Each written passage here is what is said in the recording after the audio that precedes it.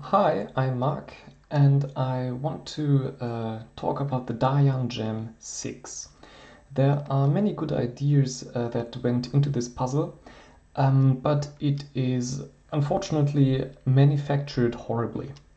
Out of the box, it just straight up didn't turn. This one is able to twist because I put it apart and fixed all the pieces individually. To do so, you can open it like a regular 3x3. Obviously, at first it didn't came apart this easily. You needed a screwdriver and a bit of force. The next step would be to open these caps with a hobby knife. Even now that I have cut the edges off, it doesn't really come off easily.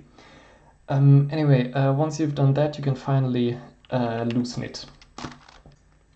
These are the parts of the cube, and as you can see, there are many manufacturing errors. For example, this one, there is a whole another piece supposed to slide here. Or these here. Here is some excess material. Just all in all, here there's a knob, for example. Here's also all kinds of excess material around the hole. No wonder it doesn't turn smoothly, or doesn't turn at all, to be honest. The corners themselves are, they have this problem that these two pieces are way too close.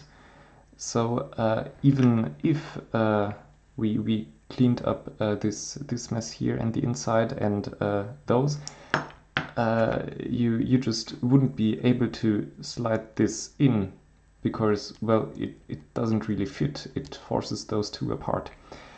That's what we are going to fix, hopefully.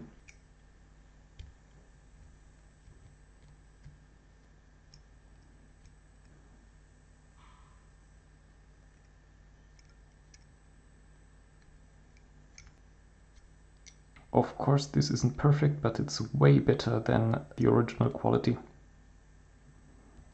Also, maybe you could make sure that you have a sharper hobby knife. Okay, well, the first one is done.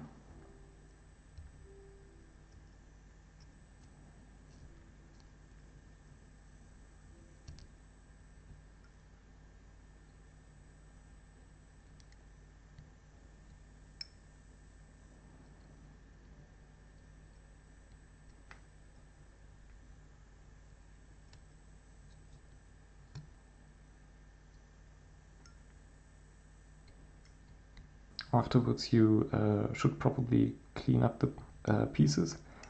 I'll do that later. We'll want to modify them quite a bit actually, because first of all, this line here is too wide. That's partly the reason why they don't stick together. Or, well, they do stick, but there's very much space in between. So let's get rid of that. This one also doesn't have to be very accurate, because no one's gonna see it.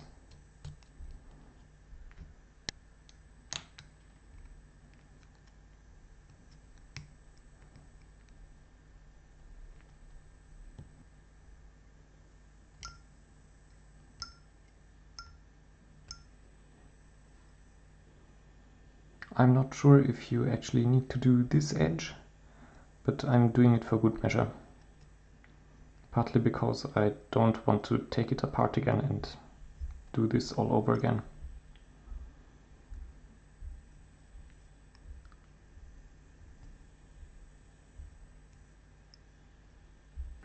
And now to these wings themselves.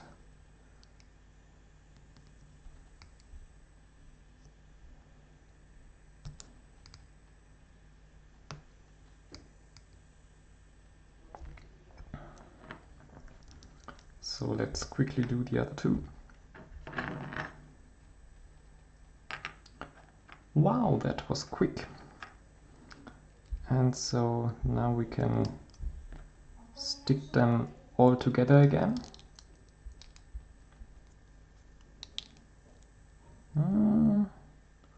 Well, not quite.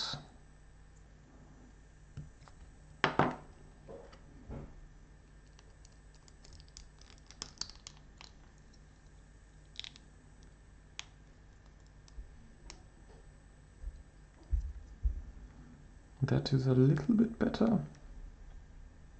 Oh well.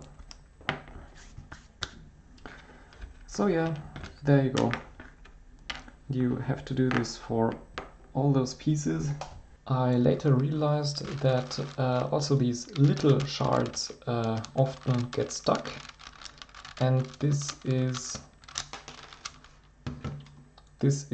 mostly because there is still some excess and there are thicker on the down side. So if we just remove that excess material, they actually turn a bit better.